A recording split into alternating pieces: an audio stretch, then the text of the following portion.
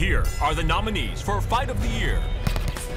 April 11th in Brooklyn, New York, Andy Lee versus Peter Kid Chocolate Quillen. Oh! A right hand by Quillen puts Lee down. And the right hand down goes Quillen. August 14th in Newark, New Jersey, Krzysztof Glowacki versus Marco Huck. And a left hand! Drops Glowacki for the first time in his career. Just take the legs out from under the guy, but... Down goes Huck! The first time in his career he has been knocked to the canvas. Can he get up? August 29th in Los Angeles, California, Leo Santa Cruz versus Abner Mares. He's putting on heat. Santa Cruz comes with a right hand of his own. Back and forth they go.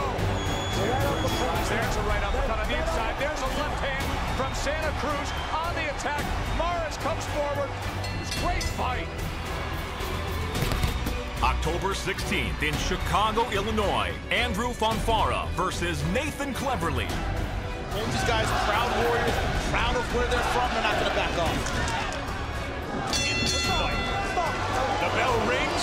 A stare down at the center of the ring. Both men now covered in Cleverly's blood as his nose has experienced heavy damage. November 13th in Biloxi, Mississippi, Edwin Rodriguez versus Michael Seals.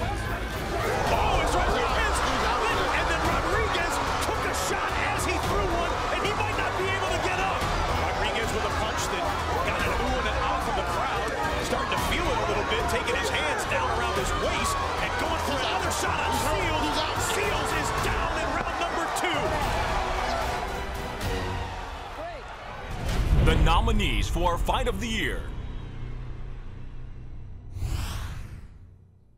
So those are the nominees for Fight of the Year. Each one a tremendous display of heart and skill by both fighters. To announce the winner, we now go to someone that knows a little something about great fights. Twice he was victorious in epic bouts that were ultimately named Fight of the Year. Our very own Sugar Ray Leonard. Thanks, Lim. You know, I was in some pretty big fights during my career. I remember facing Tommy Hearns in the 1981 Fight of the Year at Caesar's Palace like it was yesterday. I mean, I'm still feeling the pain from that fight. I'm just kidding. But I want to congratulate all the nominees on the effort they put forth and the show they put on. But there could be only one winner.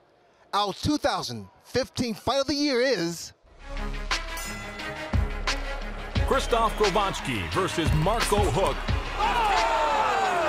Drops Glowacki for the first time in his career. Krzysztof Glowacki on his back. The count has reached 6.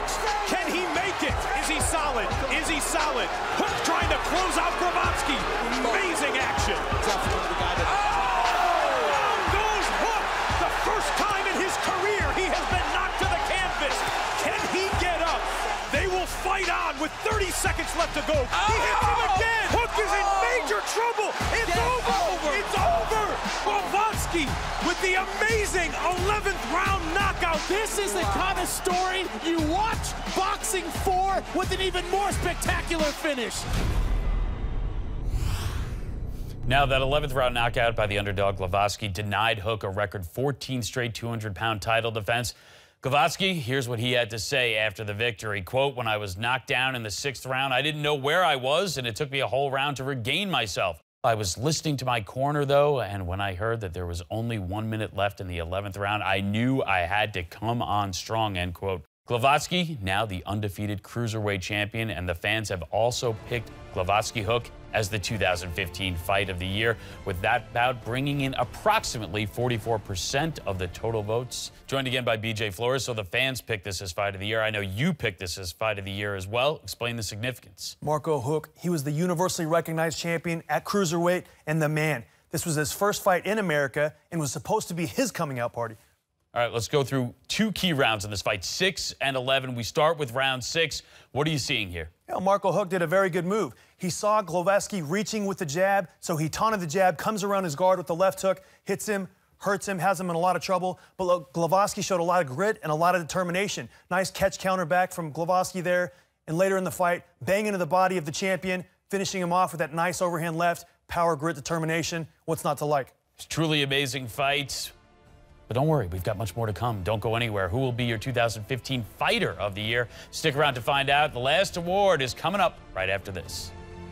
Coming up next, we'll name the PBC Fighter of the Year when Premier Boxing Champions Best of 2015 returns.